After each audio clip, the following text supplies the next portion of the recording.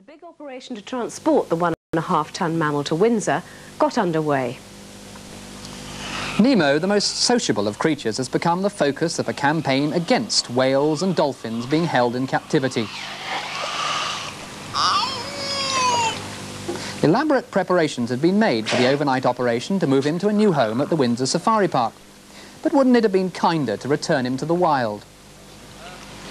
No, simply because he's only 7 years old. He was caught when he was 3 years old, and he was very much a baby then, still swimming around with his mother and all the family. And to put him in the ocean now would be absolute madness. He wouldn't know what to do, he wouldn't know where to go.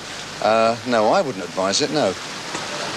And so, on a cool, rainy night, ideal whale-moving weather, according to the experts, a mobile crane and a team of divers were drafted in to tackle the ticklish problem of moving a rather unpredictable heavy load.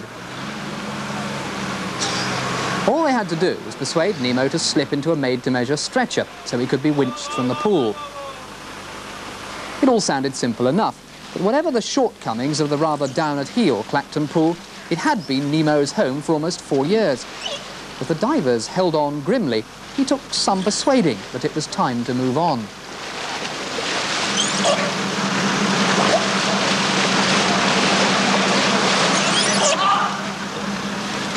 But eventually, the best-laid plans of the Safari Park's Terry Nutkins and Nemo's trainer for the past 4 years, Peter Bloom, triumphed.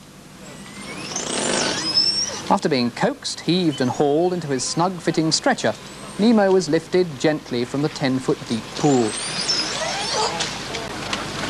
He's 7 years old now, 14 feet long, 5 foot longer than when he first arrived in Clacton, and still more growing to do.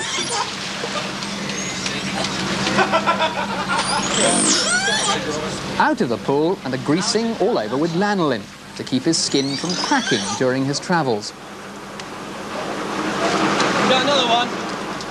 Then this most unusual of heavy cargoes was lowered down into a foam-lined crate. Nemo would be packed with ice to keep him pleasantly cool on an already cold summer night. To say goodbye to Nemo, a large crowd had gathered, and they witnessed some unexpected drama. Gone in. The crane crashed through the walkway, blocking the entrance to the pier. Did the long delay spell danger for Nemo? No, Nemo's fine. Nemo's very happy being sprayed with water and covered with more lanolin, and he's okay. And even if it meant sort of several more hours delay, he wouldn't come to any harm?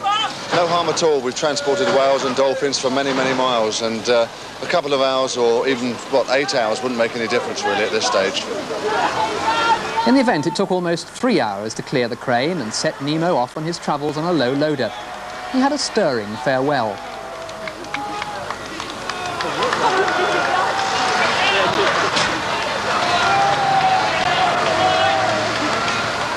With a police escort and attendant vet, the Nemo roadshow sped through the night on his 120-mile journey to Windsor. Quite a convoy of TV, radio and press cars trailed along in his wake. A little undignified, perhaps, Nemo's arrival in a holding pool at Windsor. The sight of a high-flying whale caused a dolphin in the next-door pool to promptly deliver a chubby baby. At last, the stretcher was winched away, and Nemo, still looking a little anemic with all that lanolin, was able to bask in cool water at last. At Windsor, he'll have a mate, 1.5-ton killer whale.